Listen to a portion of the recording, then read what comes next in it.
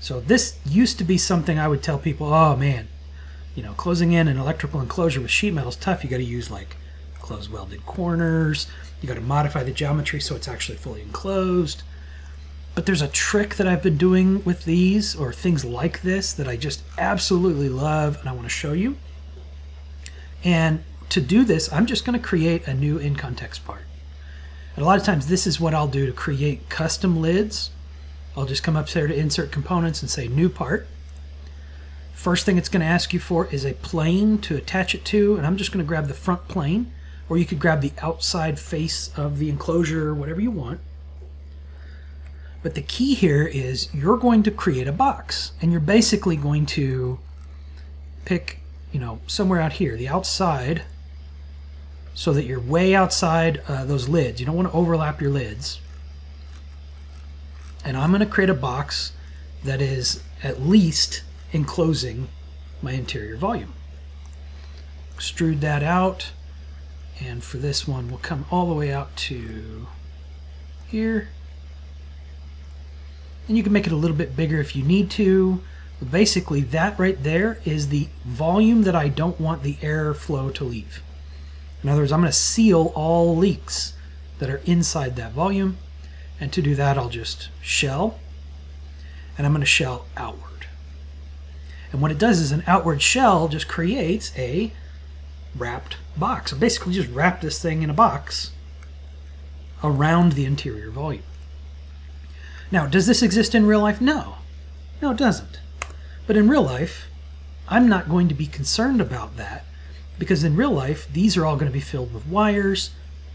These corners are all going to be welded, or even if there is a leak in real life, it's not going to be a consequential piece of this study, because I'm looking at free convection on this transformer generating heat and radiating up to these contactors in this circuit board. If I was to now look to see whether or not I've got it airtight, I know I do, because I literally just created the dumbest, simplest block ever.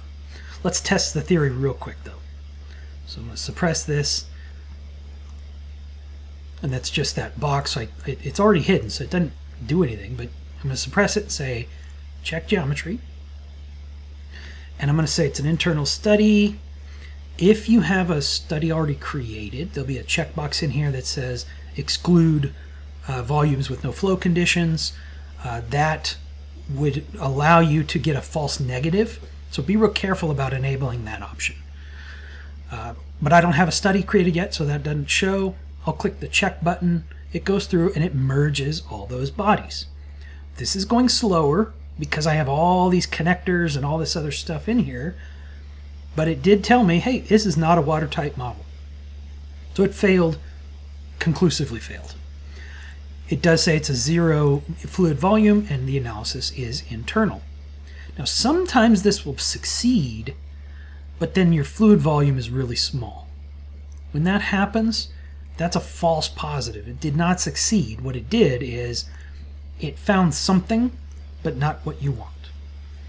So let's redo the check geometry with that part unsuppressed. Internal study, check it.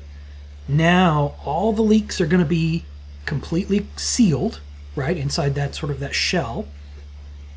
It's successful and has a non-zero fluid volume. Now I highly recommend using units that are intuitive to you so you understand what that is.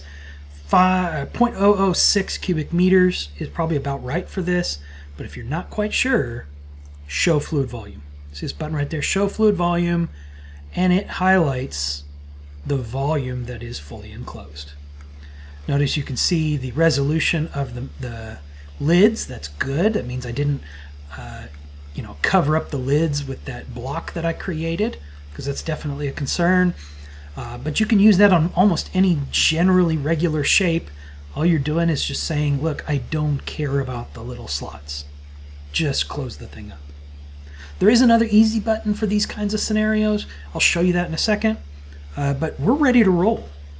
We've now simplified up to the point of our patience. we're done doing that. We're not really interested in spending more time cleaning that up, because you can spend all day cleaning up geometry.